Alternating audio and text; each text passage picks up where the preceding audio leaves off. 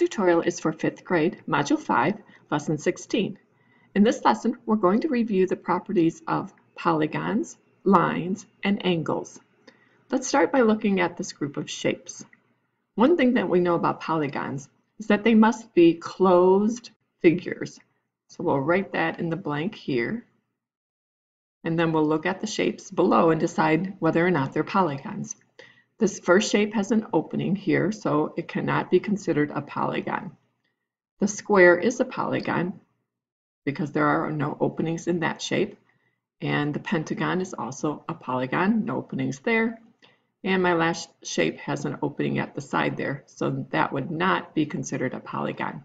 So that's one property of polygons.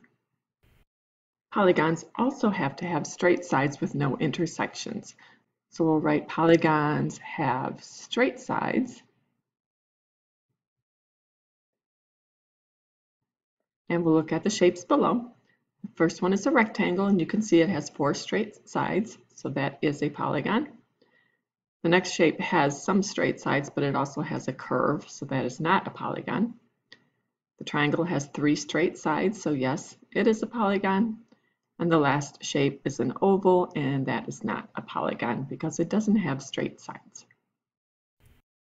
The next thing we'll review is the difference between parallel and perpendicular lines. Well, parallel lines are lines that run in the same direction, and throughout the lines they stay the same distance apart. So this is an example of a set of parallel lines. No matter where I measure, the distance apart stays the same. So we'll circle that group because that shows me a set of parallel lines. The next one is also a set of parallel lines, so you can see it doesn't matter what directions the lines run in. They can be diagonal, vertical, horizontal. And this last group down here, these would be considered parallel lines. It's a series of lines. They all stay the same distance apart from each other. They all run in the same direction. Now, perpendicular lines are lines that create 90-degree angles when they cross each other or where they intersect. So you can see in this example, these two lines intersect and actually make 4 90-degree angles. So we'll put a box around that one. In this shape, where the two lines meet, we create 2 90-degree angles. So those would be perpendicular lines. And the last set here, we have 2 lines that cross each other. Where they meet, 90-degree angles are formed. So we'll put a box around that one as well. So there's just a little review between parallel and perpendicular lines. And lastly, we'll review the different types of angles. The directions say label each angle as right, acute, obtuse, or straight. I'm going to drop down to the right angle first because that helps us identify our other angles. So the angle down in the bottom right corner is a 90-degree angle, and it makes that nice box corner. So that's our right angle. So we're going to use that as our benchmark angle. Up above, we see an angle that's opened up wider than that 90-degree angle, and you can see the measurement is greater than 90 degrees.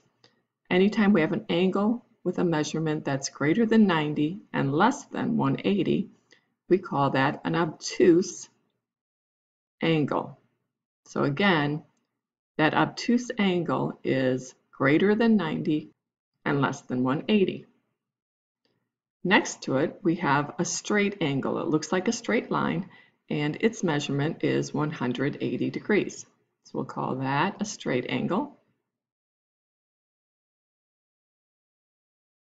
And our last angle is an acute angle.